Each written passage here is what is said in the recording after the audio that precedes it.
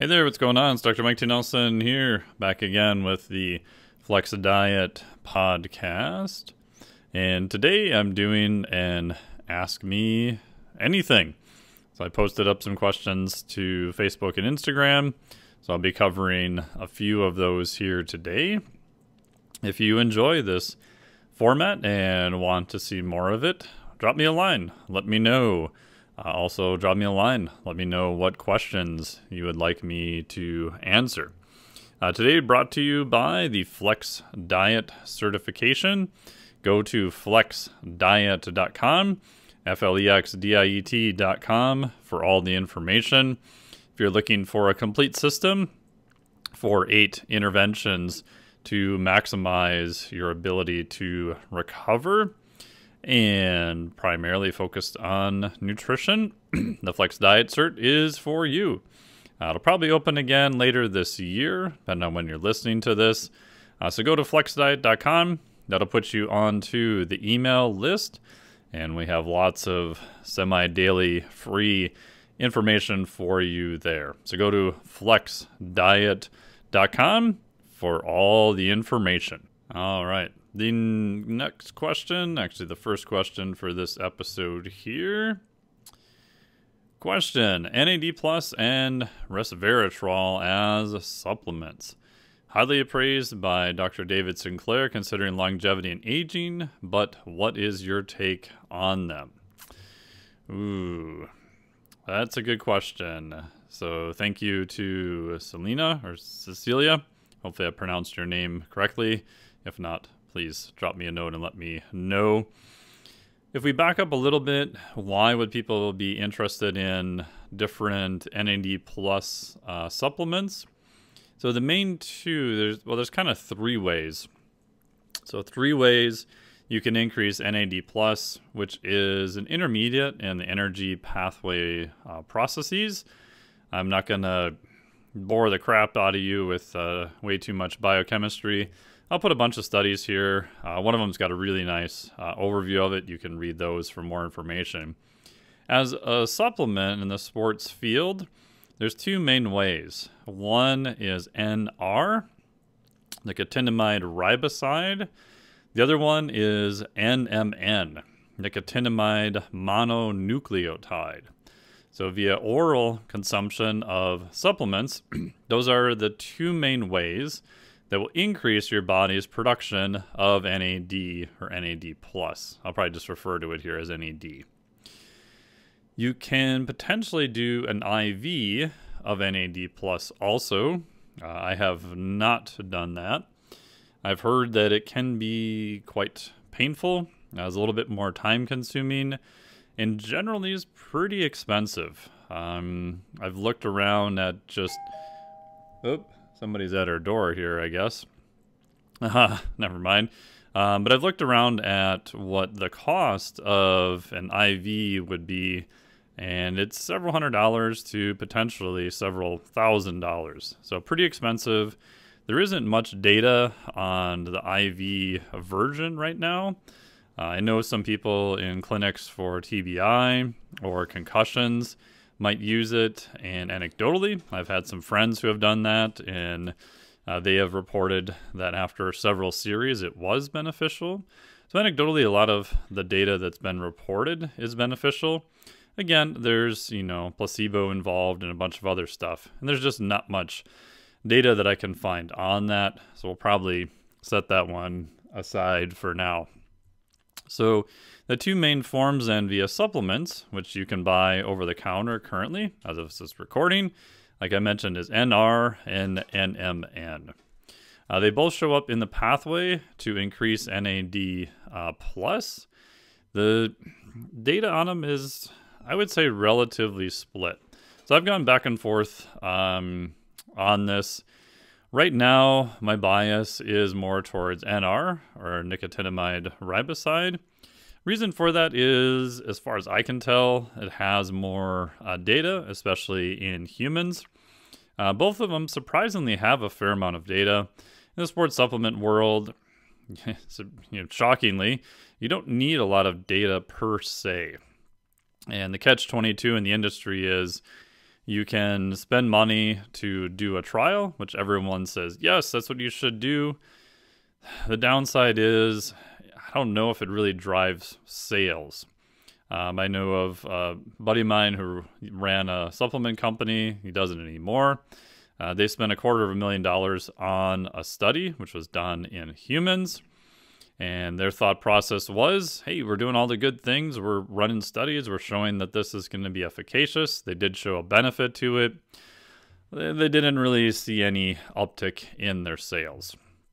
And you've got other companies that spend absolutely no money on research, maybe even potentially questionable, we'll say, production facilities, testing, etc. But if they've got really good marketing, they can still move a lot of product. Again, this is all ethics aside. So that's kind of the catch-22 in the sports supplement realm. NR itself, the raw material you can get from Chromadex, which is a large company. And to their credit, they have sponsored a lot of studies on NR. There are other studies on NMN. From what I've heard anecdotally from my friends in the supplement world is the raw material of NMN appears to be a lot more suspect. Just people who have done off-the-shelf testing. Again, this is unpublished data. And because NMN is becoming more popular now, the raw material itself is still relatively expensive. That generally has an incentive, unfortunately, in the wrong direction for some companies to say, hey, this is NMN and we just stuck it in a bottle and who's gonna know, unfortunately. Now again, that's not technically legal either. According to the FDA, what you put on the label has to obviously be in the bottle. But some companies just bank on the fact that they're not going to get tested and not going to get caught. So again, as always, buyer beware, do your research, do your homework, write to the company, ask them, have they done any studies on it? Now, you can also ask them for something called a COA, Certificate of Analysis. Does that 100% absolutely give you confidence that it is legit material?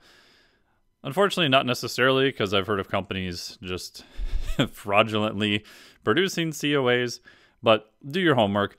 Most companies in the supplement world that are doing things by the book are going to be more than happy to explain to you what they do, what facilities they manufacture from, what their QC process is, so quality control, how do they test incoming raw material, etc. Because all of those things are expensive. And they want to show that they're doing things by the book because they want to sell more products in an ethical way. And like I said, that does cost more money. So if consumers start demanding higher quality product, and that will hopefully drive out some of the shady practices that unfortunately are still going on. So back to NR versus NMN. My bias right now is towards NR because there is more studies on it. It is easier to verify the raw material via Chromadex. So they do sell a version, which they have not paid me anything to do this podcast or no monetary from them. I did get a couple free samples from them at the current ISSN conference, which was very nice. But you can find their material online, and that goes under the name Chromadex is the manufacturer. The consumer-facing name is True Niagen. True is spelled T-R-U. So for NR, that would be my bias in that direction. Again, they do have a license, and you will find other companies that are selling it as NR. NMN is a little bit trickier, which I think is why it's harder to ensure the raw material is exactly what they say it is. Both of them have some very interesting data in mice and petri dishes and earthworms and other little critters. But NR, as far as I can tell, has more safety data. So in terms of NR, what are you looking at for potential dose? So they did a study. This was, I think, Trammell, Trammell. I'll put a link to it here, where they looked at both healthy human volunteers and mice. they did a dose of NR at 1,000 milligrams twice per day. So that was 2,000 milligrams, or 2 grams. And they did show that it could increase steady-state whole body levels of NAD+, up to about 2.7-fold after one dose. They did a very nice N of 1 experiment with lots of sub-analysis. Again, I'll link to all of this. And then they also conducted a controlled experiment with 12 healthy men and women, looking at 3 single doses of NR on blood and urine Na+ metabolites. That one was published in Nature Communication 2016. Since then, they do have 3 other studies that did demonstrate NAD+ in terms of increasing it via NR, using the True Niagen product. Doses as high as 2,000 milligrams per day, and the longest study in humans was 12 weeks. So one of the reasons I'm hedging my bets a little bit more towards NR is that they do have, as far as I can tell, more safety data in humans. Because the first question, if you're using any new supplement, is it safe, right? So you're looking at the potential upside versus the potential downside. Now, again, you could argue, hey, that's only like really 4 studies, which in the grand scheme of things is still relatively low, which I would agree with. So we don't have an absolute ton of safety data. NMN, I haven't been able to find as much safety data that's been published. Again, maybe it's out there. I didn't do hours and hours of research on it, but it appears NMN has a little bit less data in terms of safety, but haven't really seen any case reports or haven't seen anything negative that's been published. Again, the question asks, if you talk to researchers like David Sinclair, his bias is that it appears to be safe. And again, he has access to, because his lab is studying NMN, much more data that is not going to be currently published yet. So maybe we'll have a lot more data coming. It's just not published yet.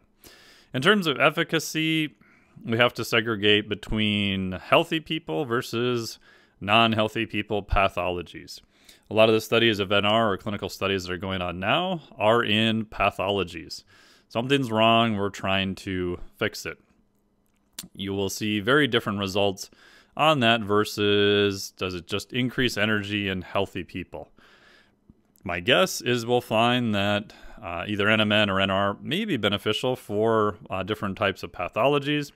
There's some pretty good underlying data that does support it. But again, there is a general lack of clinical studies in humans. If you look up, there is a whole bunch of clinical studies that are going on right now. Some of the bigger ones, according to the FDA website, should wrap up 2022, 2023. So hopefully we will find more safety data and efficacy data coming down the line. So one of them I'm looking for to be published hopefully soon. I don't know what the status of this. It says the last update was published January 19th, 2022. Effects of vitamin B3 derivatives, nicotinamide riboside NR, in bone, skeletal muscle, and metabolic functions in aging. Now this study is a clinical study that's ongoing in healthy elderly individuals. So again, hopefully we will have more information on that coming out. One side note in terms of dose. The dosage right now I think is probably relatively low. So if you read online, a lot of it will be, for NR, NMN is going to be different. NR, 300 to 500 milligrams per day. Some of the studies have been looking at 1,000 milligrams per day or even up to 2,000 milligrams per day. Now again, that does potentially get cost prohibitive. The raw materials on both of them are still quite expensive. In terms of ergogenic data, again, I am waiting for ergogenic data, so data to show that it increases performance. If NAD is a limiter in the energy pathway, then NR or NMN can increase that pathway. We would expect that it would show an ergogenic or performance-enhancing benefit during exercise. I don't know of any data in humans on either compound that's been published looking at that. I also don't know of any athletes that are using it, paradoxically. Maybe they're not aware of it, or maybe they've tried it and didn't see any benefit. Who knows? But usually high-level athletes will be trying all sorts of things. Whether that's the most healthy thing or not, that's a side question. I haven't anecdotally heard of anyone using it or seeing big benefits. I've heard some anecdotal reports of people using it as an IV, so NAD plus as an IV, and an increase in performance, but I haven't seen even an N of 1 data on that. So again, maybe it was just perception, maybe they felt better, who knows? So right now, not much data on that. Again, you can look at my podcast from the ISSN. There's a great talk there, but the presenter was also arguing the same thing, that we need more data on NR or NMN to see, does it actually increase performance? So if you're a grad student or a PhD student out there, or a lab looking for something to do, to me, I think this would be a relatively cool and, air quotes, easy study to do. Both compounds are in the sports supplement realm. At least with NR, we've got a fair amount of safety data, so IRB approval shouldn't really be much of an issue. You could use different methods, like a time trial, to look at, does it enhance performance or not in a healthy population. Most of the time, you can get grad students and other healthy college students to be recruited into the study. You could do it as a single dose and then also as an ongoing study. I don't think a single dose is going to do much in terms of exercise performance, but a higher dose over many, many weeks might. We don't have any data on that.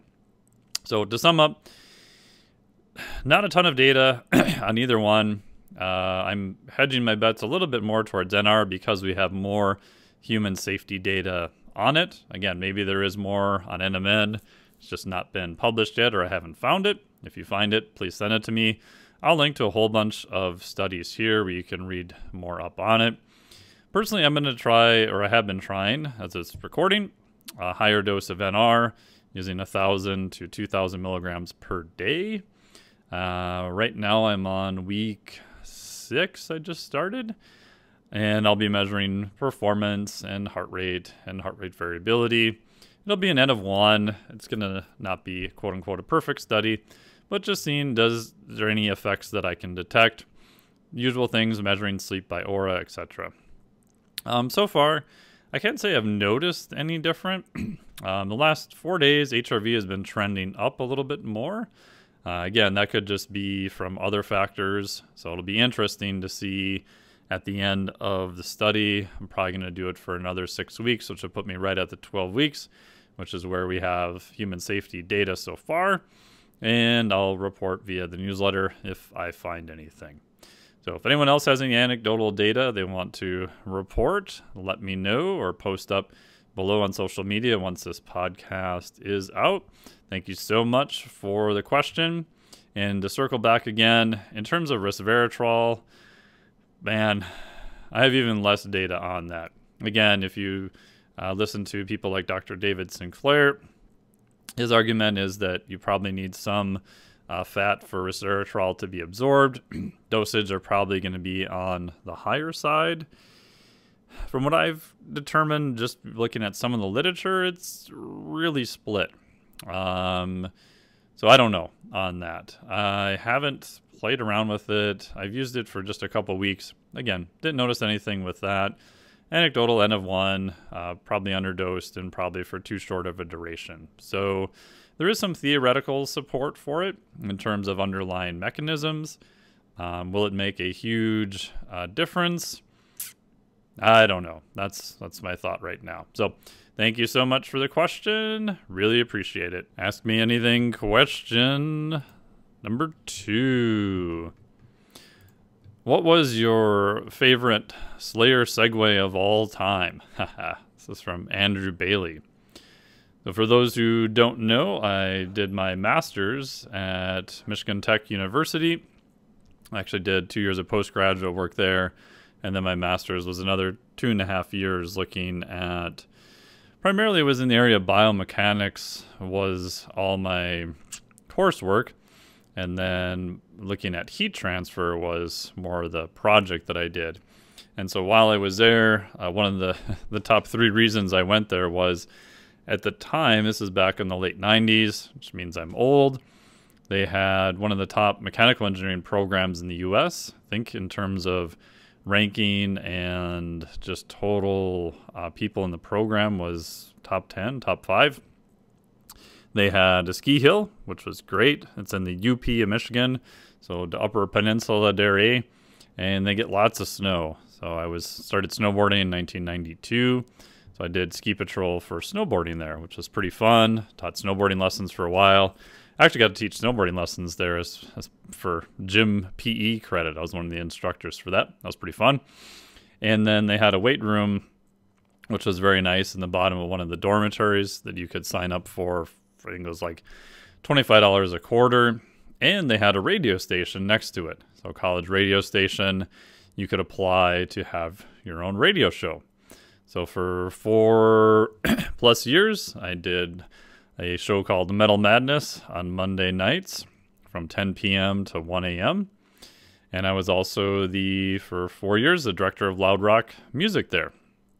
So I was in charge of talking to all the record labels, getting CDs in at that time, which tells you about how old it was, keeping track of the music that was played, charting, etc.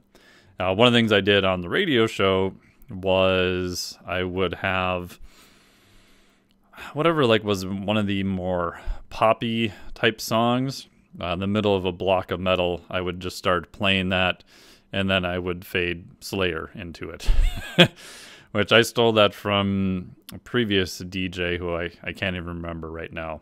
So I'd say probably my favorite of all time was Britney Spears was super popular at that time. So I think that was one of my favorite ones.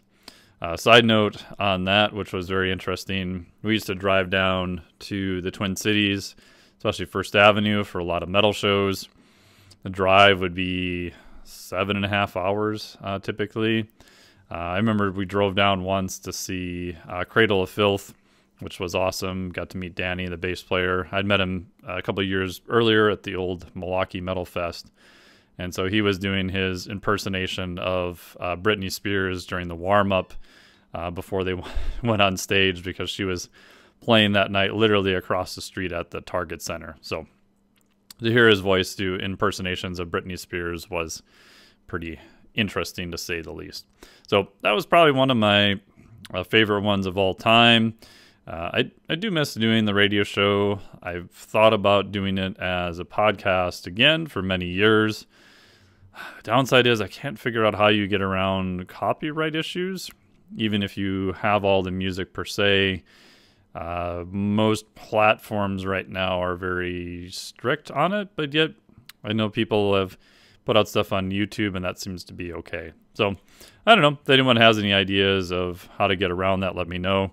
Yeah, not looking to steal any artists' material or anything, but just trying to help them out and distribute more cool music to people. So thank you so much for the question. Next question here on the Ask Me Anything is from Nate Had. How can I increase my HRV? Any suggestions on supplements, lifestyle changes, types of exercise? Any insight would be great. Cool. So HRV, as a overview for people who may not be familiar with it, HRV is equal to heart rate variability. If your heart rate is beating like a metronome, so right on the beat all the time, that's actually not a good thing. There should be some fine scale variability in your heart rate when measured at rest. So if I was to record your heart rate at rest when you're listening to this, let's say it's 69.7, 71.2, 70.3, 69.7, 71.2. It's going to oscillate a little bit around an average point. So the more of this fine scale oscillation or fine scale variability, the more heart rate variability you have. And in general, that's considered a good thing. That's actually a marker for sympathetic tone. So heart rate variability is a way to monitor the level of stress via the status of your autonomic nervous system. So your autonomic nervous system is composed of two components. One is the parasympathetic side. This is like the brake on your car. As you push harder on the brake, you increase something called vagal tone. Heart rate goes down, right? So you're stepping on the brake of the car. The car is going to slow down. This increases what's called parasympathetic tone. I'm increasing how hard I'm pressing on the brake. Therefore, the car is slowing down. So a higher parasympathetic tone will result in a lower heart rate. The other side is the sympathetic side. This is like pressing down on the gas pedal of the car. As I lose fine scale variability, my heart becomes more like a metronome. I'm increasing sympathetic tone. So I am pressing down harder on the gas pedal, and heart rate will then go up. So if you measure the status of your heart rate variability, I've been doing this in clients now for, going on 8 years, I think. Pretty much since the iThlete app came out. So instead of athlete, it's iThlete with an I. So that is the app I still use to this day to measure it. There's some good studies to support it. Simon, the CEO, is a good buddy. And the nice part is that you can measure it now daily. So one-off measurement, probably not that useful, but if you've got a trend over a couple weeks, very useful. That's telling you how much stress your nervous system is under.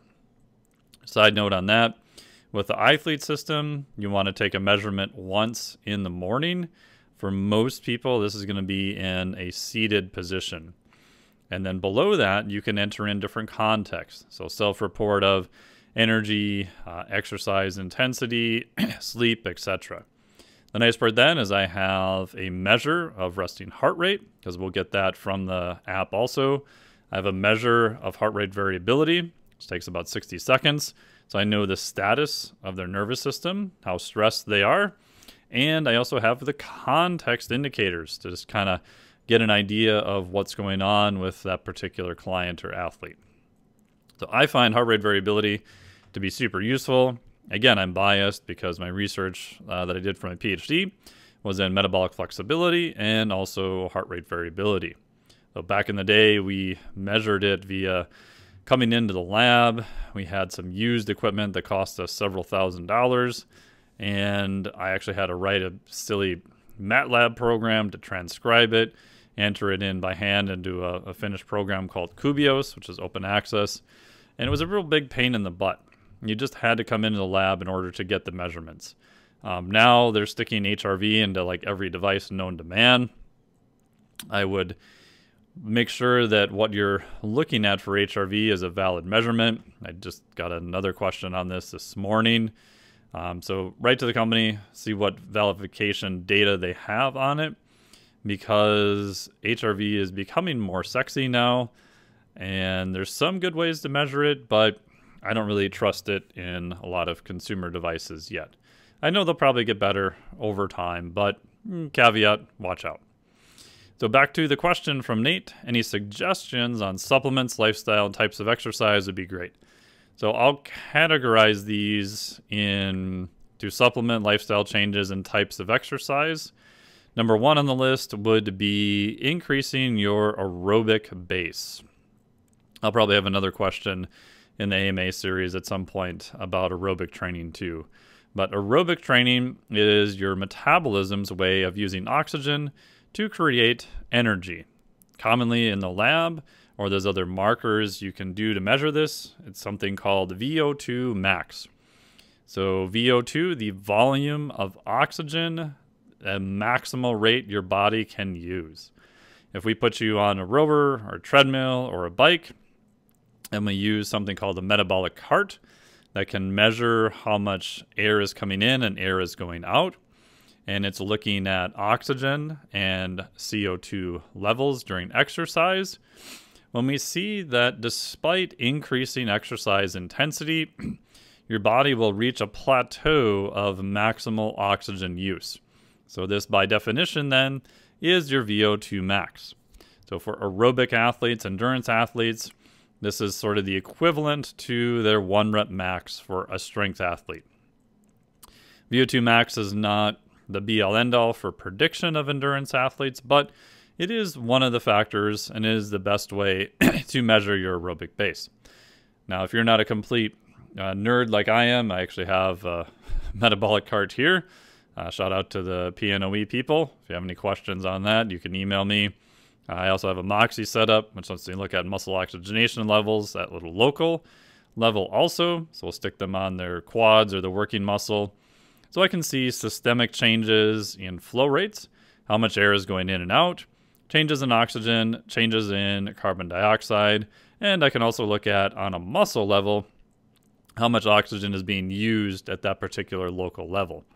Again, you probably don't need all of that. It's pretty expensive. It's several $1,000s. You can do a 2,000 meter test on a Concept 2 rower.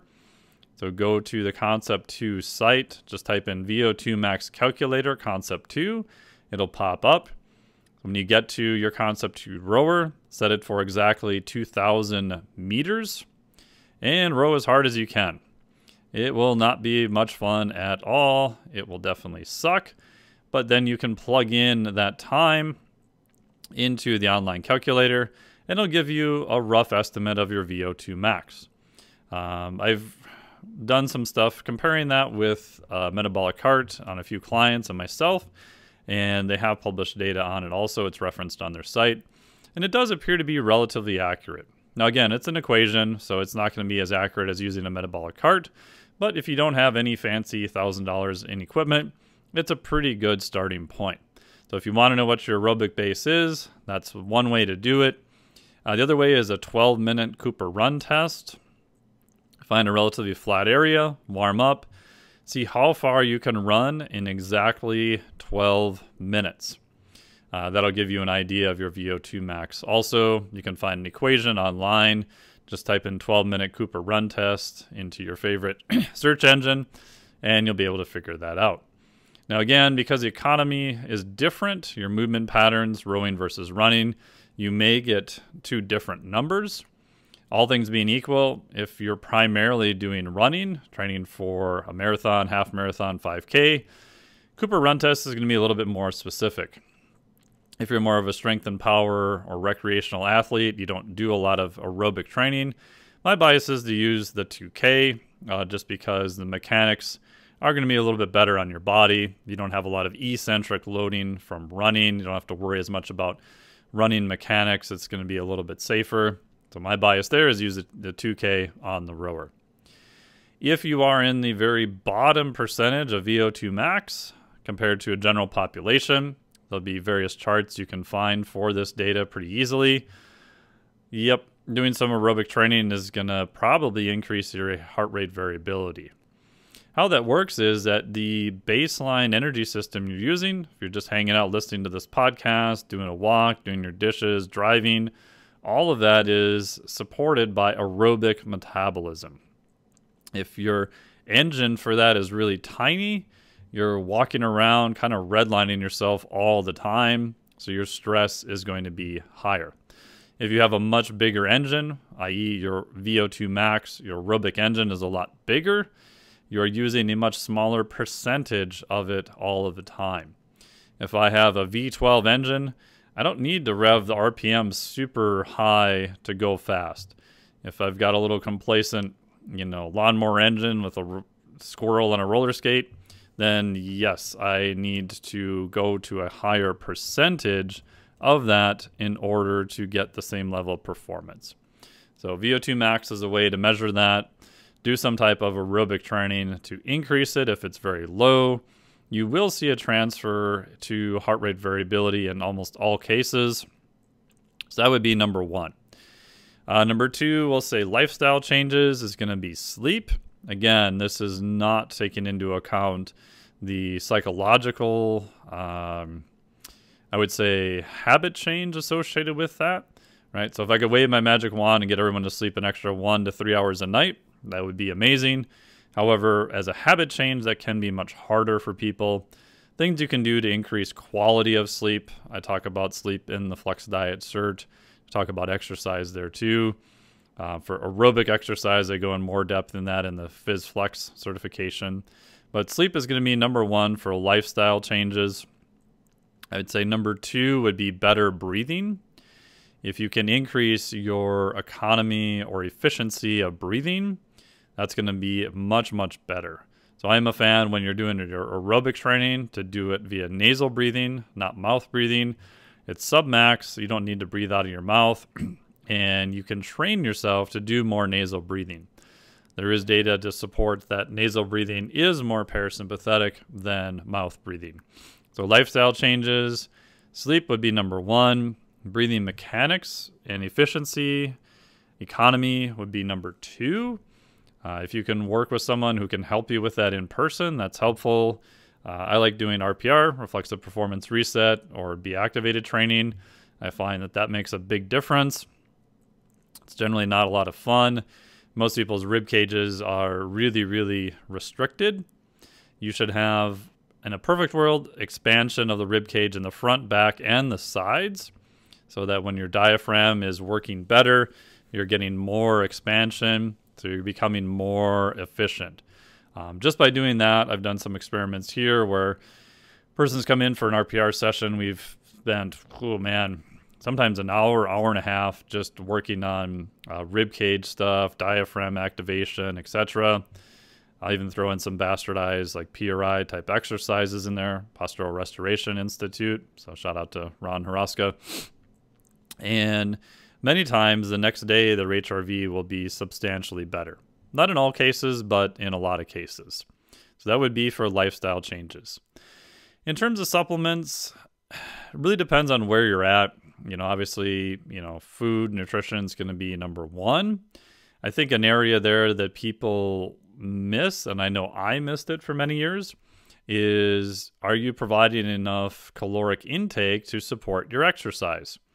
If you are not, and you're purposely in a fat loss phase, then that makes sense, right? You have to be in a caloric deficit.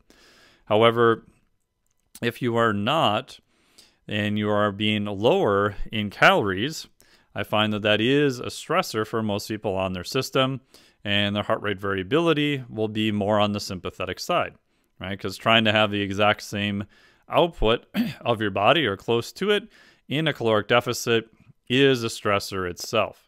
Again, this is more like a dial, not a switch. The bigger caloric deficit that you have, it's going to be a higher stressor. So that'd be number one.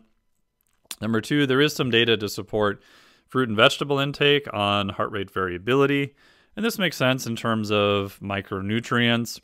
You want to have sufficient supply of micronutrients. In some cases, I have used multivitamin. I'll place a link down below to the one that I use, which I am an affiliate for.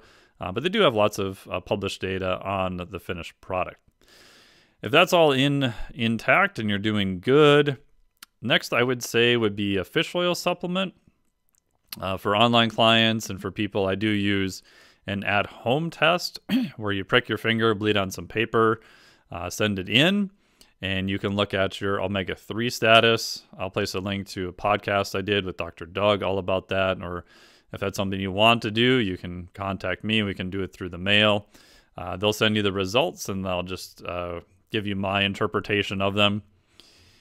You generally need to go relatively high, but this all depends on how deficient you are, right? So that's why it's hard to give like a flat recommendation for amount of fish oil, right? So fish oil is EPA plus DHA.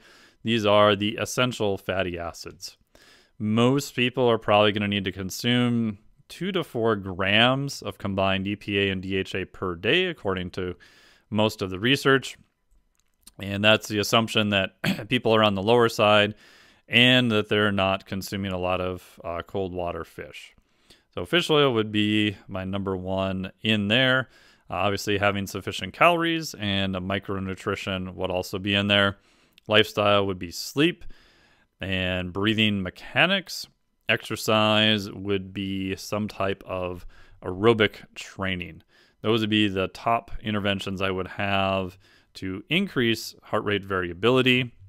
And then a side note, If you want to go beyond that, so you're doing good, you've got all of those in check. Again, my bias would be looking at things that do homeostatic regulation in the body. So this is the basis of the physiologic flexibility cert. You can go to physiologicflexibility.com for all the information. But the 4 systems there, number 1 is going to be temperature. So doing some controlled exposure to cold and heat.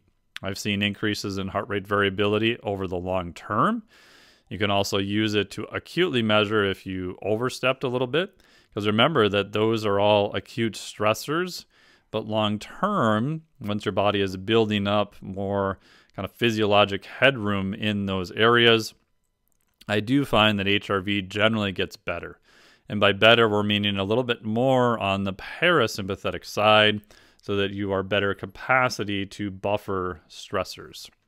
The second one in the homeostatic regulators in the PhysFlex cert, this would be looking at pH, right? So you can increase and sort of literally dump more acid into the body by doing high intensity exercise, some breathing techniques. You can also do things to make the body more basic. And this is not all the weird detox, like eat basic food and alkaline diet and all that kind of stuff. Breathing techniques, yes, nutrition is involved in that too. Number 3 would be more on the metabolic flexibility side. How well can your body use carbohydrates? How well can it use fat? So expanding out the energy and the fuel systems that you're using on both ends of the spectrum. And number 4 would be the use of oxygen and carbon dioxide. You can do different things to purposely increase the buildup of carbon dioxide, such as high intensity exercise, breathing techniques, and you can do things to also expel more carbon dioxide. And what you'll notice is all these things are also interrelated to each other. For example, if I am doing a superventilation method, kind of like a fast in and out breathing technique, a la like a Wim Hof or a Tumo breathing, I'm breathing out really fast. I'm also breathing in a little bit more deep. And because my respiratory rate is very high, I'm expelling more carbon dioxide. And when I expel more carbon dioxide, I'm removing an acid from the body. So CO2 forms something with water called carbonic acid. And I'm literally temporarily making the blood a little bit more basic at that point. So again, all of these techniques kind of overlap each other. So the big takeaway here is once you've got the basics down, that's primarily the basis of the Flex Diet Cert, then you want to increase your resilience, your robustness, your anti-fragility, which can be measured by your chronic level of heart rate variability. My bias there would be looking at the 4 homeostatic regulators, and that system would be the physiologic flexibility system. And thank you so much for listening to the podcast today. Really appreciate it. Hope you enjoyed this installment of the Ask Me Anything series, brought to you by Flex Diet Certification. Go to flexdiet.com, flexdiet.com for all the information there. If you're looking for a complete system to maximize your ability to recover, primarily via nutrition, but we cover everything from protein to fats, carbohydrates, NEAT, such as walking, exercise, sleep, micronutrition, and much more. This is all designed to increase your body's ability to recover if you're training to add lean body mass performance, and do it all in a flexible approach without destroying your health in the process. So go to flexdiet.com, flexdiet.com, and there'll be a notice there to get on to the newsletter for the waitlist. I'll also be sending you lots of great information there via the newsletter. Most of my content now actually goes out to the newsletter, so you can go there, flexdiet.com. Thank you so much for listening. Really appreciate it. As always, if you would place a review below whatever podcast you're using, whether it's iTunes, Stitcher, Spotify, etc. really helps the program and allows us to get more interviews with other people and keep bringing you great content. So any feedback you would like to see, also please drop me a note. Thank you so much for listening. Really appreciate it. Talk to you again next week. That was a great number. I don't care what you say. I thought it was dumb. Maybe you're right.